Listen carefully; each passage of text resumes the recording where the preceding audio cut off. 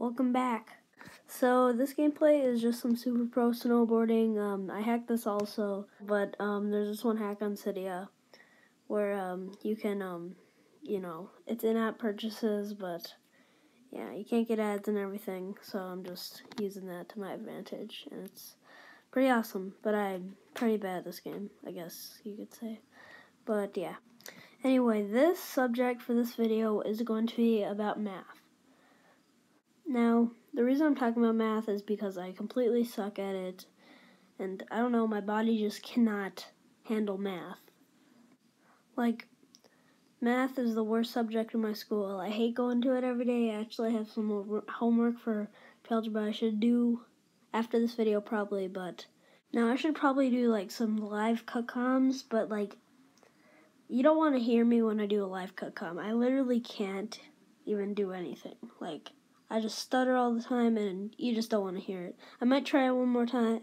I might try it again, and you can hear me ultimately fail at a video. So, yeah, I'll probably do that next video. But anyway, the thing that sucks about me not doing a live com is, like, me not talking about the game. For example, like,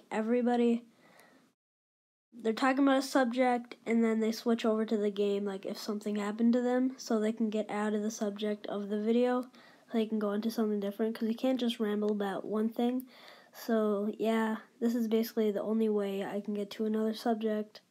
Now I know this is pretty early into my YouTube existence, but like, should I add a face cam or something like that?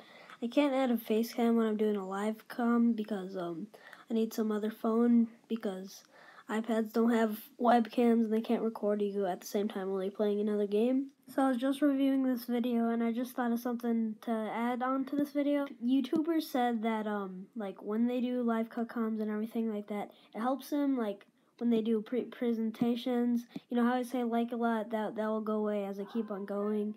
And I won't say that as much in presentations because it's sort of the same thing. I'm talking to an audience, but not really. Which this is why I like doing this. So yeah, that's another goal that I should try and get to.